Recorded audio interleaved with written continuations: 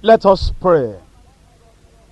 Almighty God, we thank you for the Bible study we have today. We thank you, Lord, because you have not left yourself without a witness. All these studies we're having in the book of Exodus, they teach us that you are the God of power, yet the God of mercy.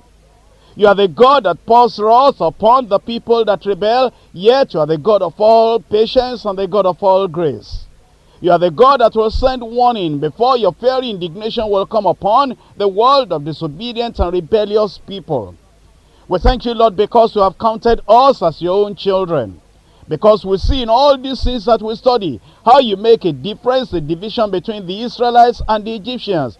How on the one hand, while you are pouring out your indignation upon the Egyptians, you are protecting the Israelites that trusted in you.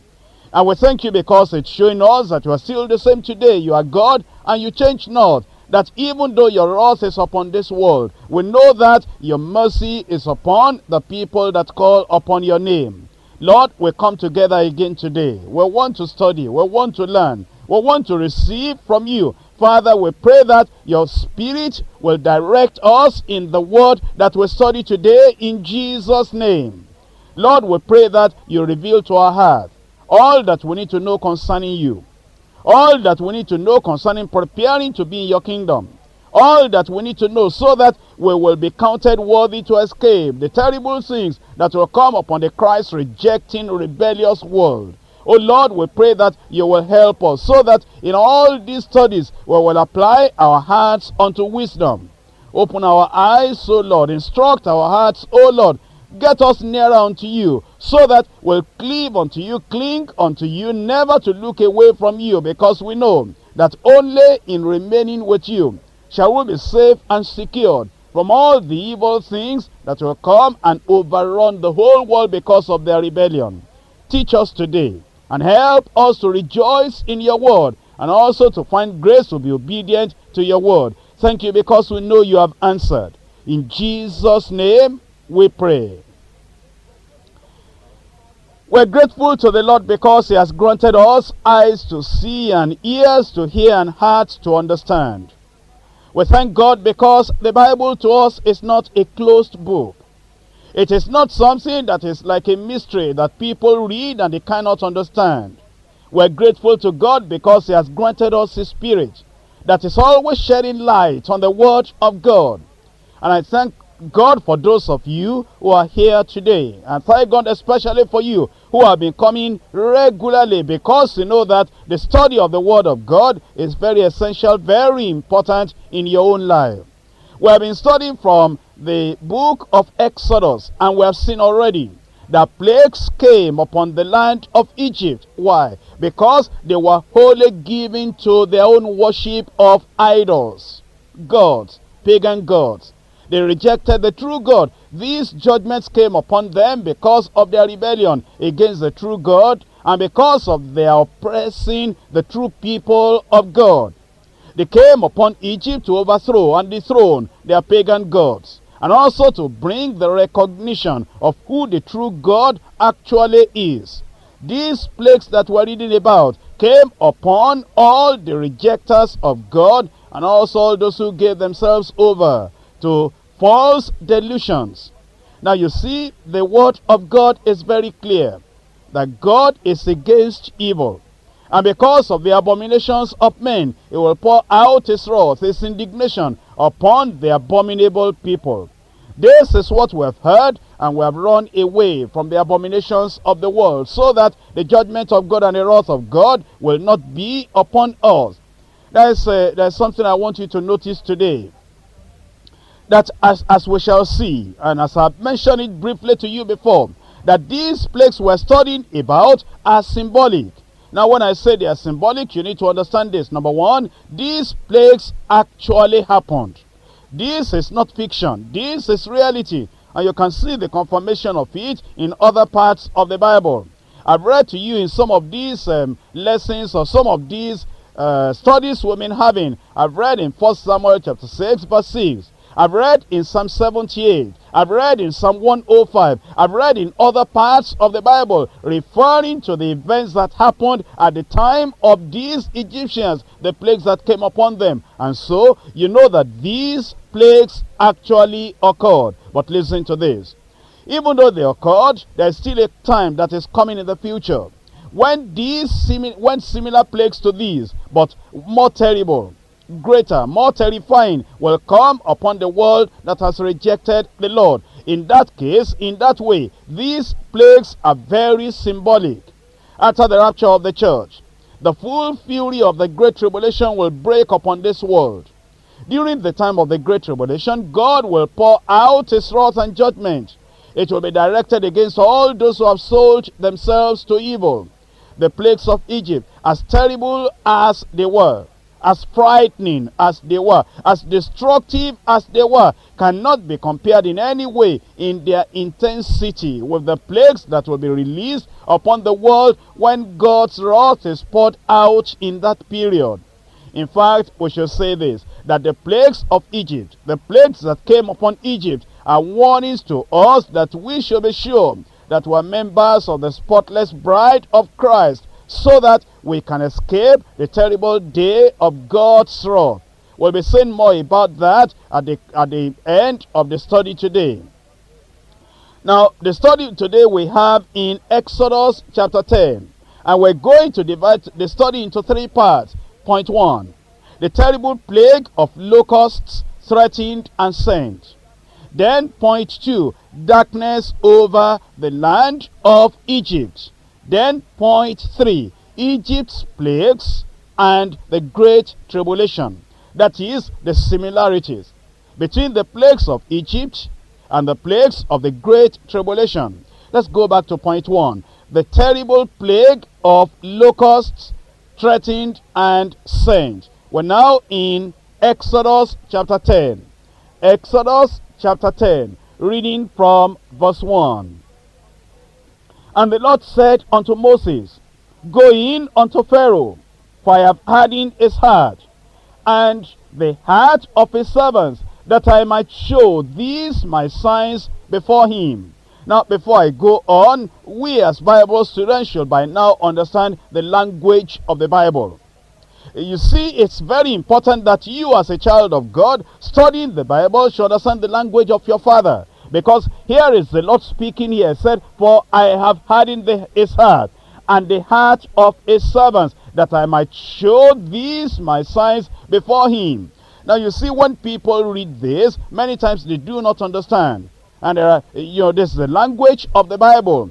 I'm sure if you were here yesterday, if you were in the church yesterday, we learned something where God said in Romans chapter 1, verse 24, verse 26, verse 28, when he said, God gave them up. God gave them over. God abandoned them and gave them over either to uncleanness, to vile affection, or to a reprobate mind. And I did explain yesterday in the service that what that means is that because God had been trying to restrain them and control them and check them, and they will not accept his restraining influence and power. Because of that, he let go. He left them alone. And this is what is happening here. Because Pharaoh had rejected the word of the Lord, the warnings of the Lord. What happened? God gave him over. So that now, whatever he wanted to do with his heart, he could do. He could pull back, he could resist, he could reject, because the restraining hand of God was not there. Illustrated this way. It is what the sun does to the clay. The sun hardens the clay, but melts the ice. Actually, it is not the sun doing it. The sun is shining in the normal course of its duty. But then, because of the substance and the nature in the clay, that is why the clay is hardened. And so in that way, in the providence of God, in the power of God, because of the nature, the depravity in the life, in the heart of Pharaoh, he hardened himself, but actually it's the effect of, is the result of what God had been doing. Now verse 2. And thou mayest tell in the ears of thy son, and of thy son's son, what things I have wrought in Egypt, and my signs which I have done among them, and that ye may know how that I am the Lord. Well, we must not just pass over these verses that we're reading. I think God is really wonderful to us, because nothing happens by accident in the kingdom of God. Do you remember that it was just yesterday we were studying about quiet time and family devotion?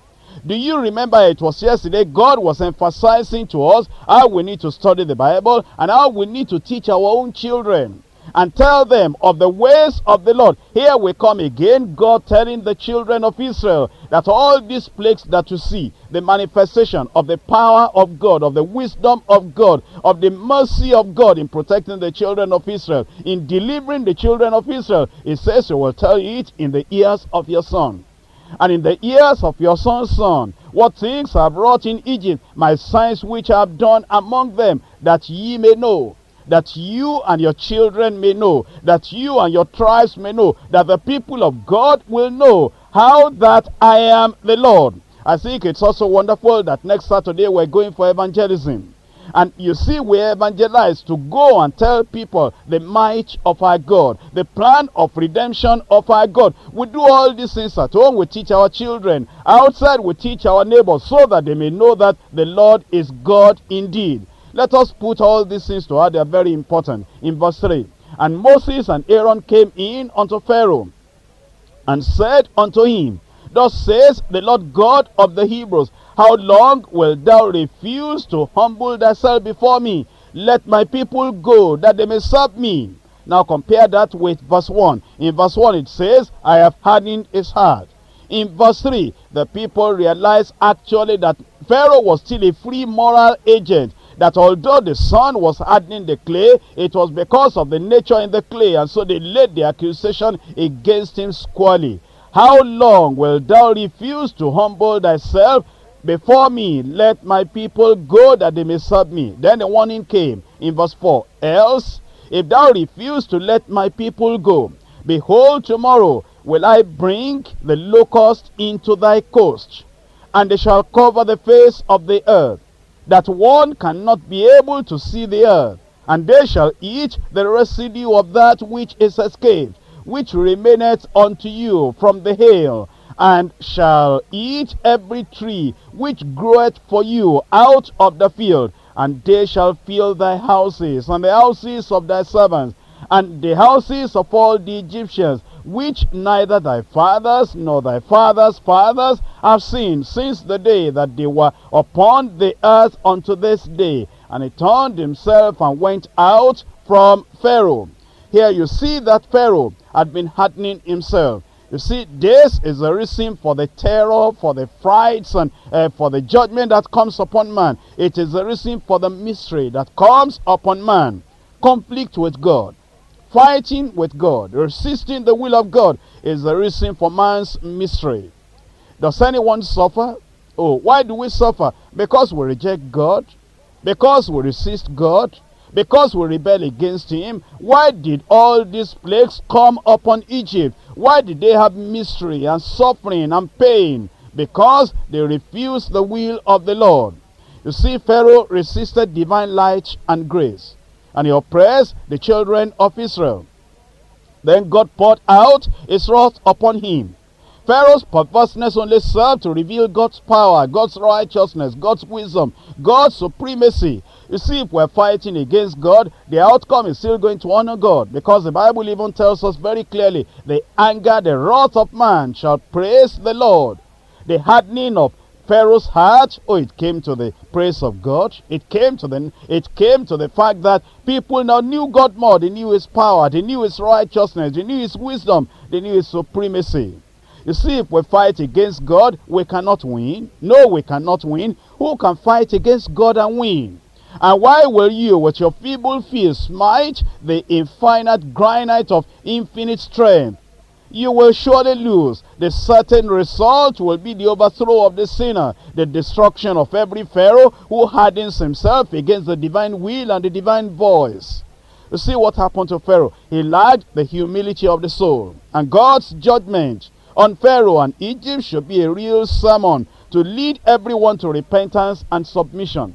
You see, in all these plagues we are reading concerning the land of Egypt, we see one thing. We see the principle of God's action.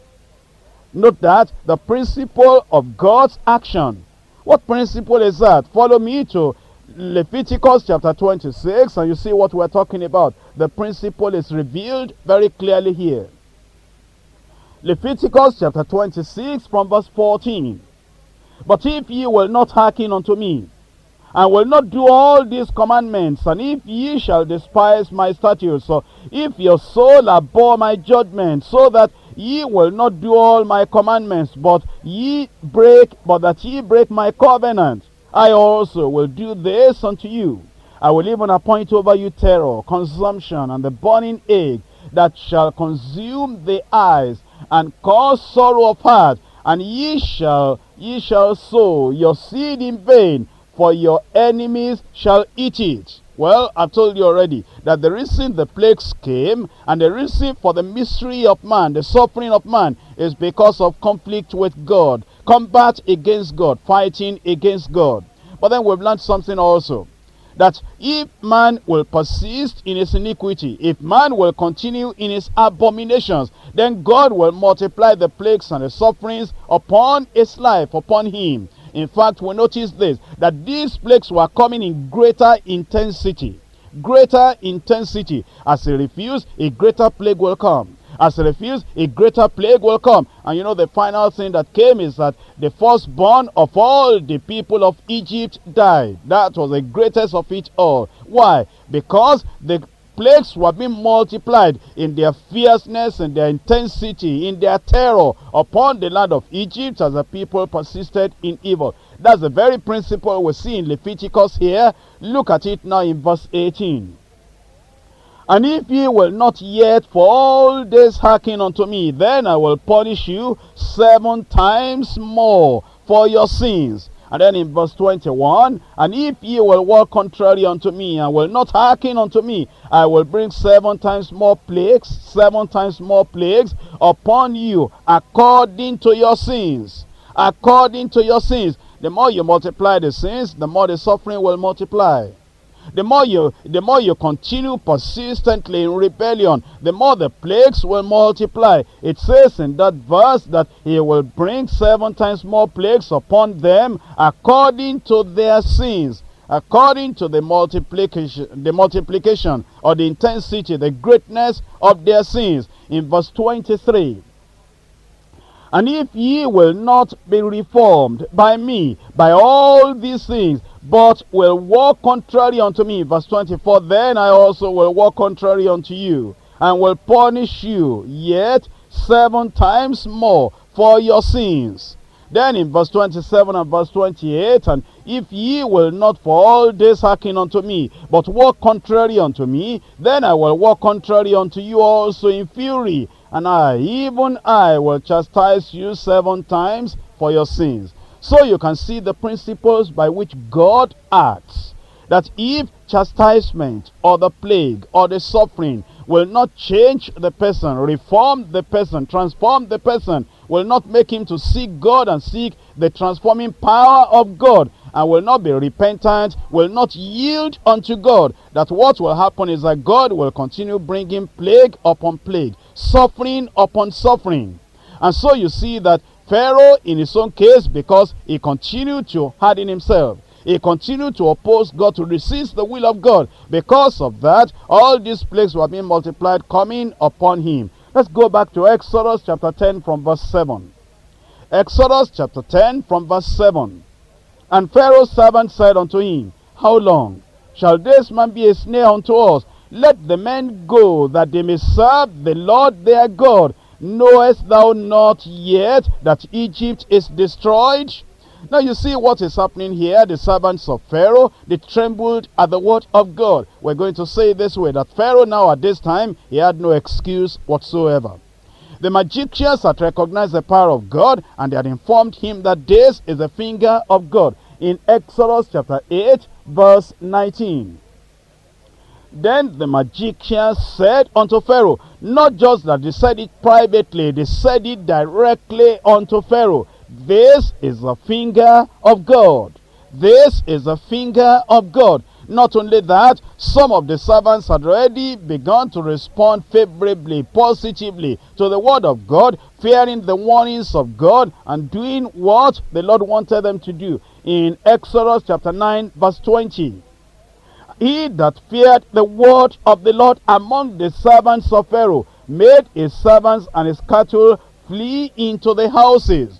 So you will see that Pharaoh had no excuse at all. The magicians had recognized the power of God, and they had informed him. Some of his servants who feared God had been spared much loss, and those who did not regard the word of the Lord had suffered much loss. His servants now want him that he should release the children of Israel. He should let them go and serve their God. And in Pharaoh's attitude, what did he do? Let's see. You will still see the same old story, the story of insincerity in the case of Pharaoh. In Exodus chapter 10 verse 8, and Moses and Aaron were brought again unto Pharaoh. And he said unto them, Go, serve the Lord your God. But who are they that shall go? And Moses said, We will go with our young and with our old, with our sons and with our daughters, with our flocks and with all and with our herds will we go, for we must hold a feast unto the Lord. It's wonderful to be a person that has an uncompromising heart and attitude towards the Lord. I want you to see the heart of Moses. I want you to see the attitude of Moses. I want you to see as a leader, he was not willing to compromise a jot or a tittle. Look at verse 9 again. It says, We will go with our young and with our old. Wouldn't it be wonderful today if leadership in the church, leadership in every district, leadership in every local church will take care of the young and the old, take care of the spiritual life and of the young and of the old. Make sure that the young and the old get out of the world and get into the kingdom of God. It says with our sons and with our daughters. Wouldn't it be wonderful today if our programs in the church will take care of the sons, will take care of the daughters, will take care of the men, will take care of the women. Bring them out of the things of the world, out of Egypt, and get them into the land of promise. Then it says, with our flocks, with our herds, will we go, even with our property, all consecrated unto the Lord, all yielded unto the Lord to serve the Lord. It says, for we must hold a feast unto the Lord. And he said unto them, this is Pharaoh now replying and responding to the request and determination of Moses and Aaron. And he said unto them, let the Lord be so with you, as I will let you go. And your little ones, look to it, for evil is before you. Now what Pharaoh was saying here is this: if I let you go like that, if I release your young and your old, if I release your sons and your daughters, if I release the flocks, everyone, and I let you go like that, I want you to look to it, because I'm going to do evil against you. Evil is before you.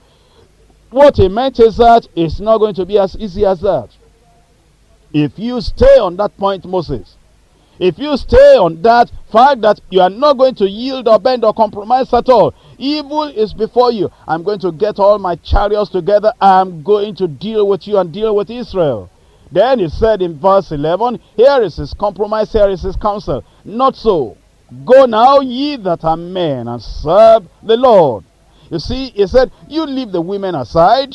Oh, this is the same old trick. Do you know the old trick? The old trick is to kill all the baby boys and to leave all the girls, so that the girls will be amalgamated with the children of Egypt. The old trick is coming up again. You can go, all you men can go, cares for you, but leave all your women behind. Isn't that what the world is saying? The world is saying, you go and serve the Lord and be as strict as you want to be in your Christian virtues, in your Christian discipline, in your Christian characteristics. But you leave all the women to us. And the people of the world are willing to take our women, and they're willing to release the men to go and serve the Lord. It says, for that ye did desire. And they were driven out from Pharaoh's presence.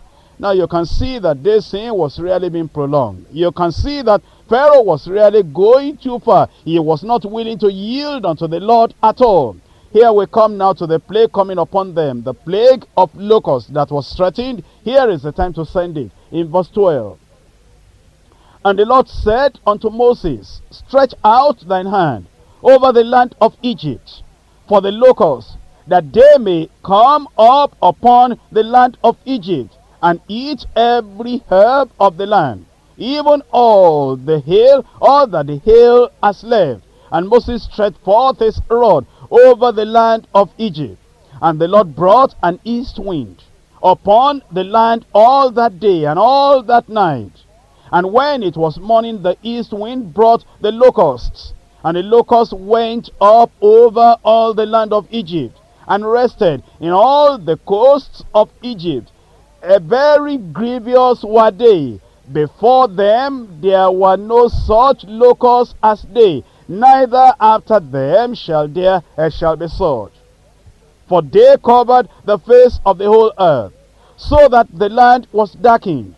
And they did eat every herb of the land, and all the fruit of the trees, which the hail had left. And there remained not one, not any green thing in the trees, or in the herbs of the field, through all the land of Egypt.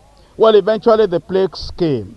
The Egyptians had thought in the past, before this time, that the ordinary plagues of crop destroying insects that visit every land, you know that every land you have some insects that may eat some crops, but this was very, very different. These people had thought in the past it was the indignation or the wrath of their own idols, their own gods. But now God sent a plague of locusts far exceeding any insect scourge they had ever witnessed.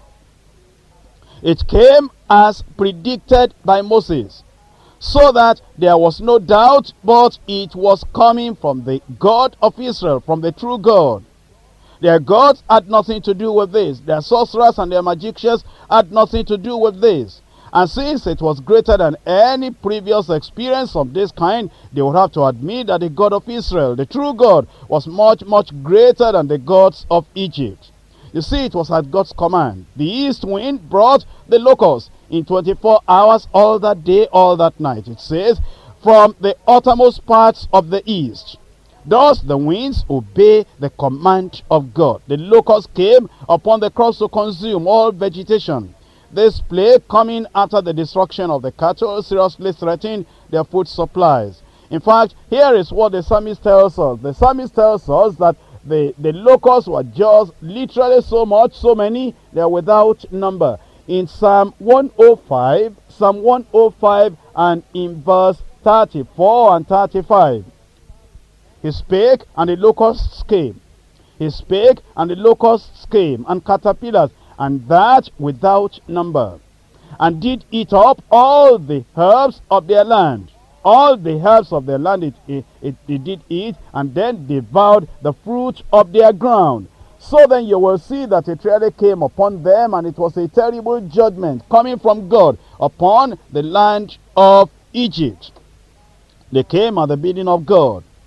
And eventually, Pharaoh now had to call for Moses and Aaron. Let's go back to Exodus chapter 10. Exodus chapter 10. And we're looking at it now from verse 16. Then Pharaoh called for Moses and Aaron in haste, and said, I have sinned against the Lord your God, and against you. Now therefore forgive, I pray thee, my sin only this once, and entreat the Lord your God, that he may take away from me this death only. Now you see that Pharaoh called upon Moses and Aaron. And let us see some points here. Number one, he made a confession of sin. I have sinned against the Lord your God. He still will not accept this God as his own God, but he committed this sin against the Lord your God. He knew that he had sinned against Moses and Aaron. But then it's more than that. He was sinning against God and against the whole of the children of Israel, because he was delaying them, denying them of serving their God. The sin was not only against these leaders, it was against the children of Israel as well. He said, now therefore forgive, I pray you, my sin, only this once, and entreat the Lord your God, that he may take away from me this death only. He wanted to be free from the suffering. And there are not many people like that today. They want to be free from the suffering without removing the cause of the suffering. Under the severity of the plague, this proud oppressor was forced to confess his guilt, and he desired forgiveness as if he would sin no more. let's think about this. Many evangelists and many revivalists today would have called Pharaoh a true convert. But you see, the confession of Pharaoh did not come out of a truly repentant heart. It is time that will test conversion. You see, there are many people who might say, that one is converted, that one is converted, this one is converted. Time will test conversion.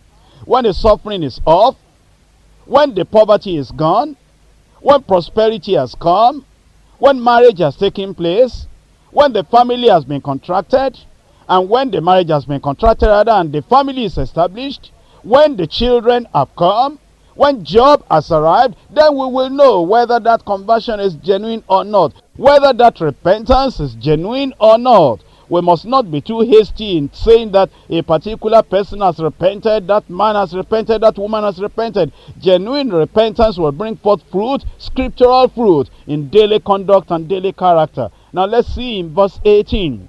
And he went out from Pharaoh and entreated the Lord.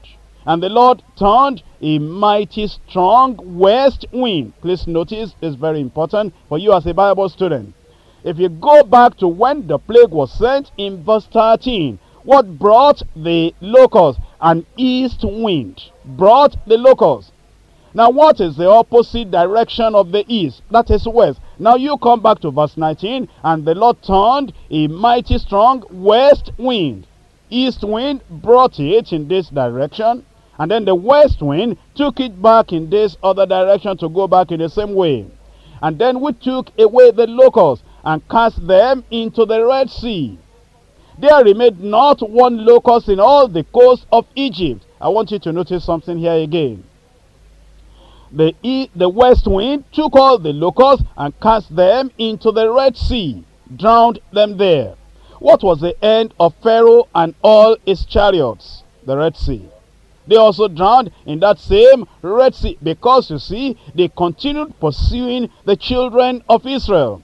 Then it says in verse 20, but the Lord hardened Pharaoh's heart, so that he would not let the children of Israel go. So then you see that what actually brought all this is because of the hardening of Pharaoh's heart. His repentance was not genuine. And now he will not allow them to go. Even though this had happened, yet he remained adamant. He was not going to fulfill his commitment, his promise, the covenant he had made. And the promise he had made that he will allow the children of Israel to go. This now will lead us to the second point: darkness over the land of Egypt. Darkness over the land of Egypt. We're in Exodus chapter 10 from verse 21. And the Lord said unto Moses, stretch out thine hand toward heaven, that there may be darkness over the land of Egypt, even darkness which may be felt. This time there was no warning. Is it necessary to give warning to Pharaoh again? He that is being often reproved but hardeneth his neck, what does the Bible say? He shall suddenly perish, and that without remedy. And so there was no warning again. All the warnings are falling upon deaf ears. All the things that the Lord had done and the Lord had said, and showing mercy and delaying the judgment that would have come upon the land, you see, it did not have any effect. Because of that, this one now came suddenly, no warning at all. And the Lord said unto Moses, stretch out thine hand toward heaven, that there may be darkness over the land of Egypt, even darkness which may be felt. In verse 22, and Moses stretched forth his hand toward heaven, and there was a thick darkness in all the land of Egypt 3 days. Verse 23, they saw not one another, neither rose any from his place for 3 days. But all the children of Israel had light in their dwellings. Now, you need to realize this once again, that the Egyptians worshipped many gods. They worshipped the sun, because they felt that the sun was doing so much good unto them. These people were in senseless idolatry. And you see here, God poured contempt upon the sun that they worshipped as God. Not only therefore was the source of light and heat eclipsed from the Egyptians, for the Egyptians, but the God, that is the God, the sun God, that they worship was obscured, and his powerlessness was demonstrated. This was a proof. Had they eyes to see? that a mightier than the sun, in fact, the creator of the sun, was dealing with them in judgment. So fearful was the thick darkness. It must have been full of horror and misery. Nothing could represent this more forcefully than this short sentence that we have in verse 23. It says that they saw not one another, neither rose any from his place for 3 days. But then look at the striking contrast here. You see, the Lord was always thinking of the people of Israel. Striking is this contrast in verse 23, where it says that even though the Egyptians, they didn't see one another, the darkness was terrible. But then it says in the latter part of verse 23, but all the children of Israel had light in their dwellings. Put it this way, the Egyptians had a kind of darkness which they could not light up. And the Israelites had a kind of light which they could not put out. The days affect Pharaoh? Oh yes, it did. Look at verse 24. And Pharaoh called unto Moses and said, go, serve the Lord, serve the Lord. Only let your flocks and your herds be stayed, and let the little ones, your little ones also go with you. Now you can see that here Pharaoh was just giving in little by little, little by little. Now that's how you tell that the repentance is not genuine. Grudgingly giving them the chance. Okay, first of all you men should go, all the women should be left behind. But then the plagues came and struck them fiercely. Now grudgingly he said, all right, if you must go, if it is like that, let your women go, let your young people go, but let all your flocks remain behind. Only let your flocks and your herds be stayed. But we thank God for a person like Moses, because he wasn't ready to compromise either before or yet at this time. In verse 25, here is the heart of Moses. And my prayer is that this same uncompromising attitude will be in every one of us in Jesus' name. Verse 25, and Moses said, thou must give us also sacrifices and burnt offerings, that we may sacrifice unto the Lord our God. Our cattle also shall go with us. There shall not an hoof be left behind. For thereof must we take to serve the Lord our God. And we know not with what we must serve the Lord until we come hither.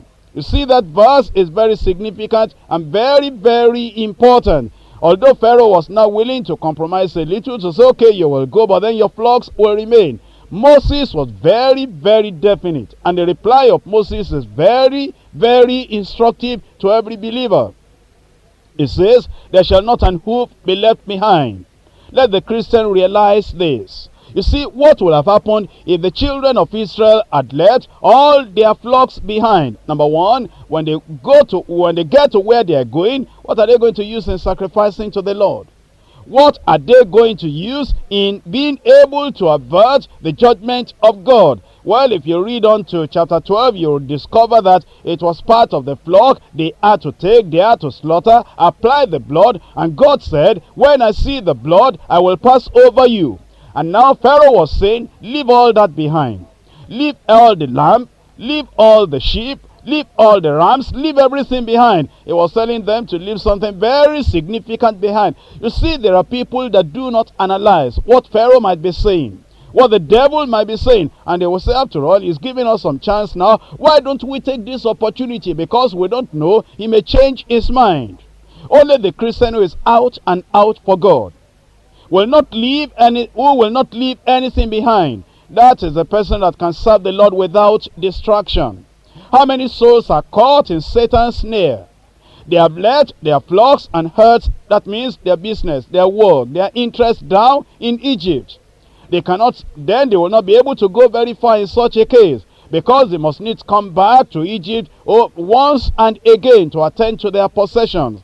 When Satan sees a Christian who is saying, I'm coming to the kingdom of God, I'm going to the kingdom of God, and then is leaving all that he has behind, Satan knows that you don't have wherewithal, you'll be able to really serve God. Your mind will not be totally there. Here you are in the kingdom of God, your treasures are in the world. What did Jesus say? Make sure that you don't lay your treasures on earth, lay it in heaven, because where your treasure is, there your heart will be.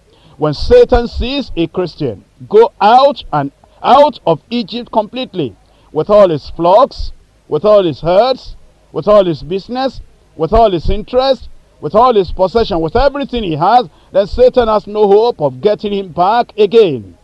Not a part, but the whole of our possession must go out of Egypt with us. Is that so with you? Are you conscious that all your possessions are solemnly consecrated to the Lord, completely withdrawn from Egypt's unrighteousness and sinful self-indulgence? What followed here? Now let us see what followed. We're now going back to Exodus chapter 10 from verse 27. Exodus chapter 10 verse 27. But the Lord hardened Pharaoh's heart, and he would not let them go. And Pharaoh said unto him, Get thee from me, take heed to thyself, see my face no more, for in that day that thou seest my face, thou shalt die. Thou shalt die. Now, you see, this is the first time that Pharaoh will refer to death. That Pharaoh will say, you see my face again. He threatened them and said, you will die. You only need to look into chapter 11 and chapter 12 to see what happened to Egypt. Death actually came. He pronounced death, and it was time for death to visit the land of Egypt. Oh, the study of the word of God is marvelous. In verse 29, and Moses said, Thou hast spoken well. I will see thy face again no more. What is the meaning of that? The meaning of that is that it's about time you release the children of Israel. You have said, well, the last plague will come now, will be gone. I'll see your face no more. Now we've learned a lot, but now let's summarize as we go to point 3. Egypt's plagues and the Great Tribulation. Egypt's plagues and the Great Tribulation. What we're saying here is a similarity between the plagues that came upon Egypt and the plagues that will come upon the world at the time of the Great Tribulation.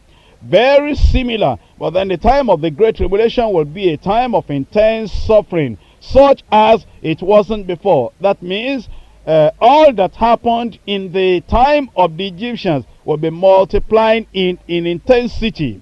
Let's look at the similarities. In Exodus chapter 9.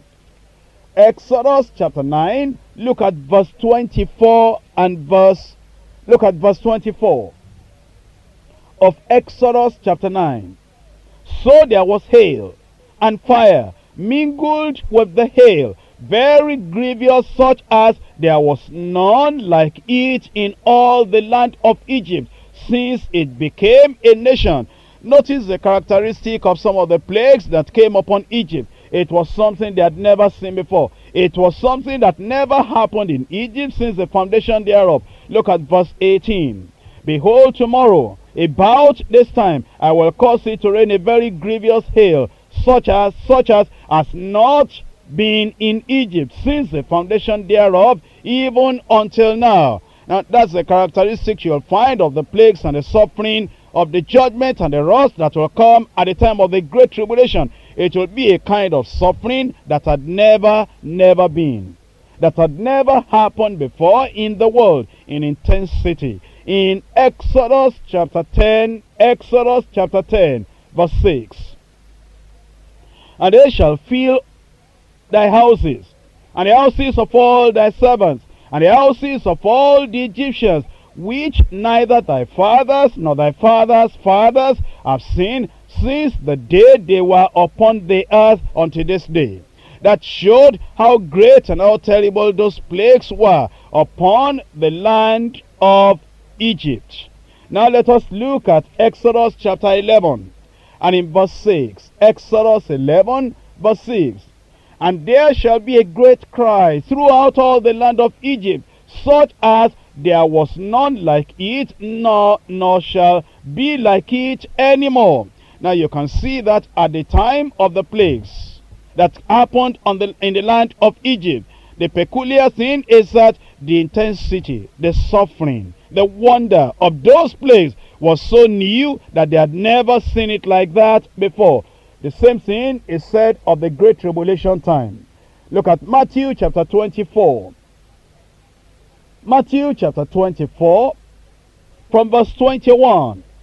For then shall be great tribulation, such as was not since the beginning of the world to this time, no, nor ever shall be. Can you see the similarity?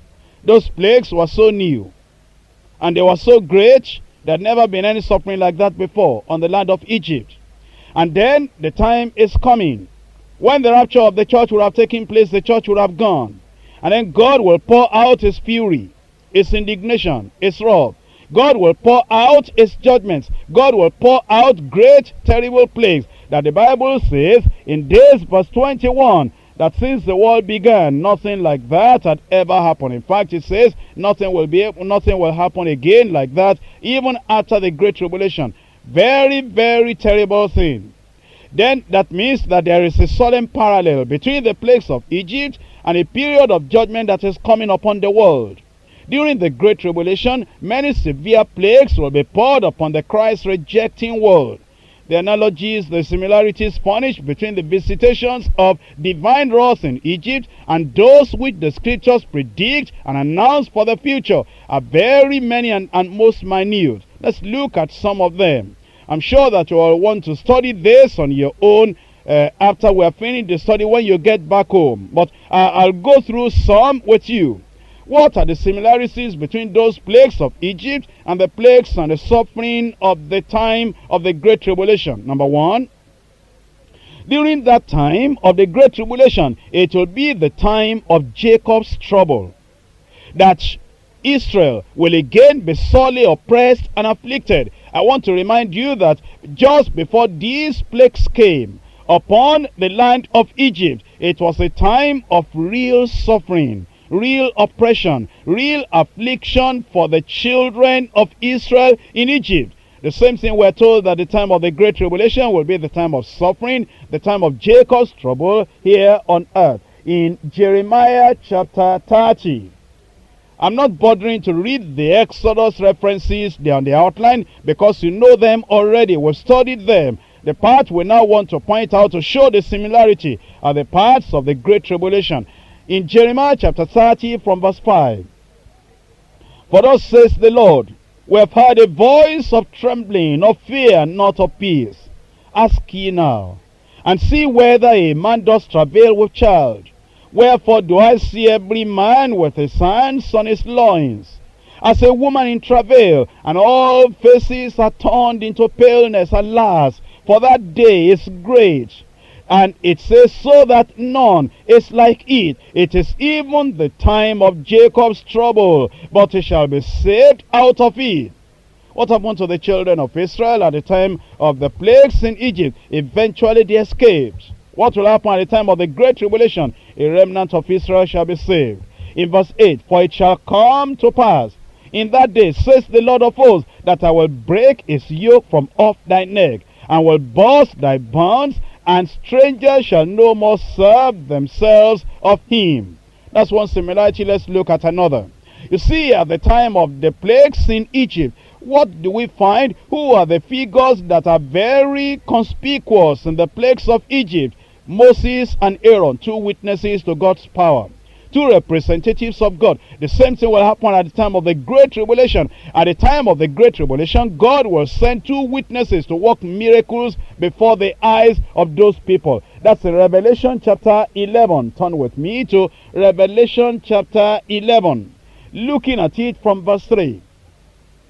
Now you know that if you're in the book of Revelation, once you go beyond chapters 4 and 5, you know that already from chapter 6, it is the depths and the height and the fury of the Great Tribulation. Now we're in chapter 11, which in prophetic study is still part of the time of the Great Tribulation. Now look at the two witnesses that will appear at that time. Revelation chapter 11 from verse 3. And I will give power unto my two witnesses, and they shall prophesy 1,260 days. If you divide that by 30 days, that is to find the number of years, you'll discover you have there 3.5 years, clothed in sackcloth. These are the two olive trees, and two candlesticks standing before God, the God of the earth. And if any man will hurt them, fire proceedeth out of their mouth, and devoureth their enemies. And if any man will hurt them, he must in this manner be killed. These are power to shut heaven. that it rain not in the days of their prophecy, and have power over the waters to turn them to blood, and to smite the earth with all plagues as often as they will. Can you see that? Can you see the similarity between the time of the Great Tribulation and the time of those and the time of the plagues in Egypt? Number 3. The enemies, like the magicians, will also be able to perform some lying wonders, some deceitful miracles. You see, at the time of the plagues in Egypt, the magicians were able to go along a little. They were also able to do some things that Pharaoh could have said, there's nothing unusual in what Moses and Aaron were doing. Let us see that at the time of the Great Tribulation, there will be the deceivers that will also be able to perform some lying wonders and some deceiving miracles. In Revelation chapter 13.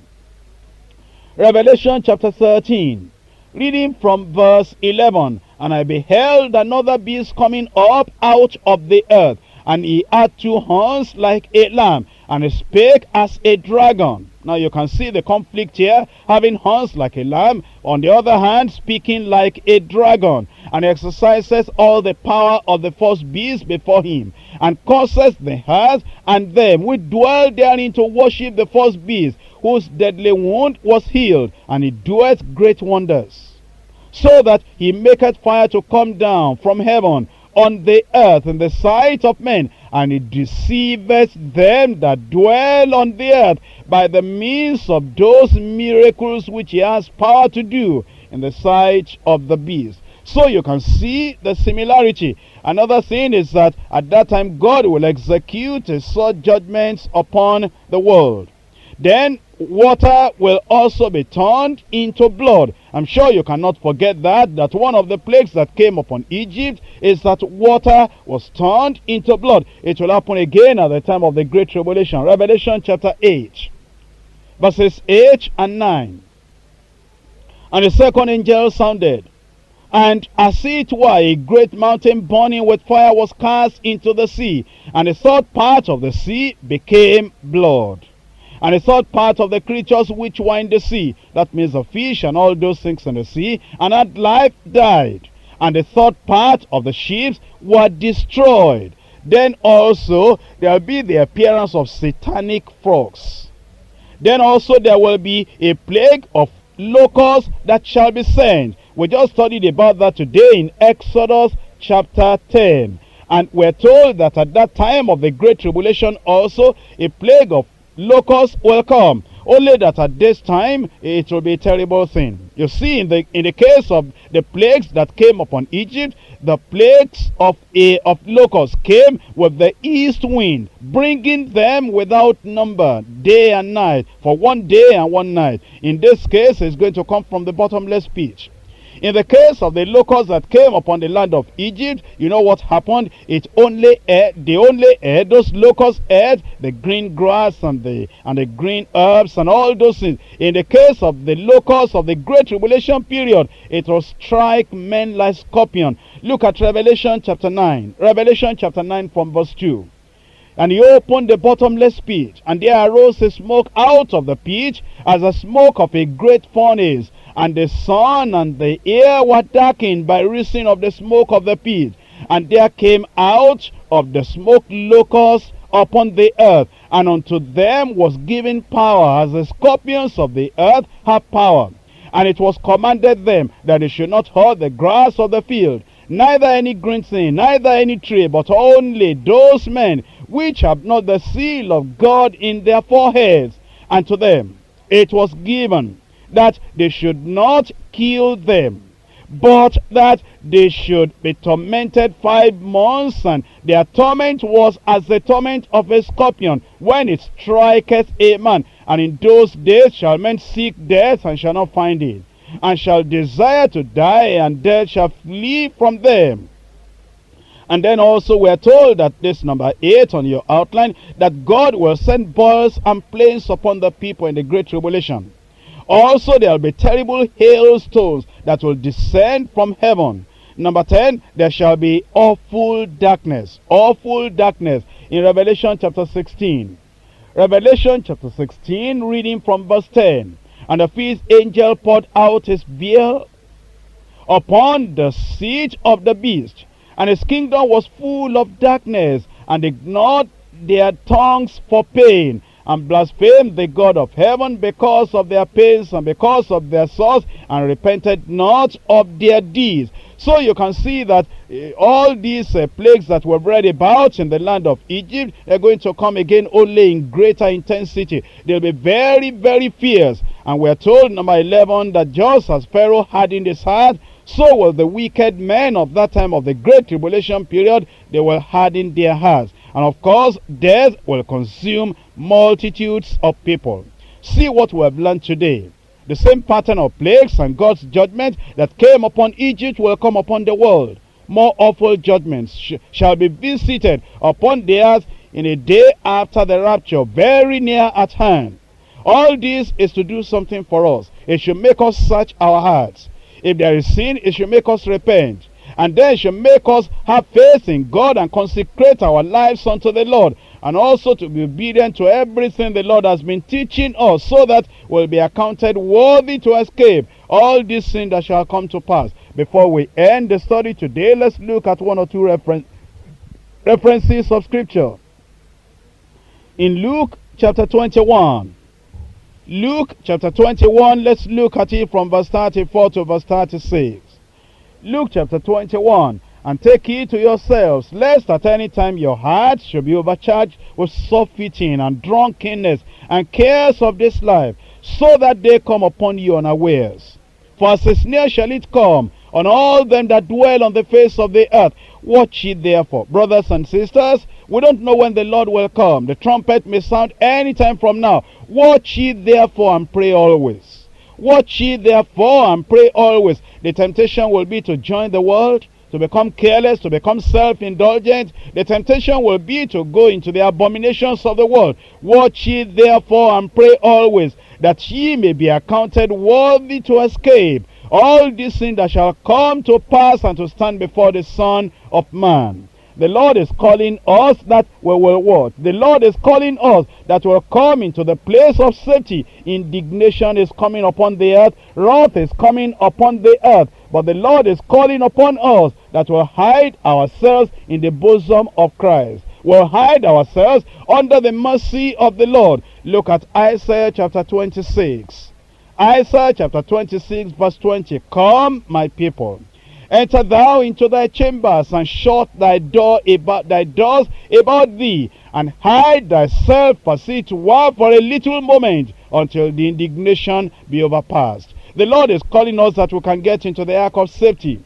We can get into the inner chamber. We can get into the secret place of the Most High. We can come to trust in Christ, to believe in Christ. We can repent of our sins, and then we can put our faith in the Lord Jesus Christ. It says, let us come, because the indignation, the plagues, the wrath, the suffering, the fierceness of the anger of God will soon fall upon this earth. Immediately the church is taken out of the world at the time of the rapture. Come now, my people, go to the Lord, and you tell the Lord you want to escape. You want to escape. You want to escape that time of the great tribulation that will come upon the world.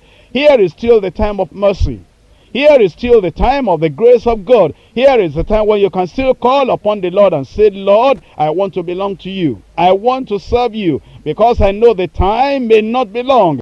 When the Lord will come for his own, you pray that God will count you worthy to be a part of the spotless bride of Christ, so that you will escape the terrible day of God's wrath that will come upon the world. Make sure you pray and you settle every account with the Lord before you leave.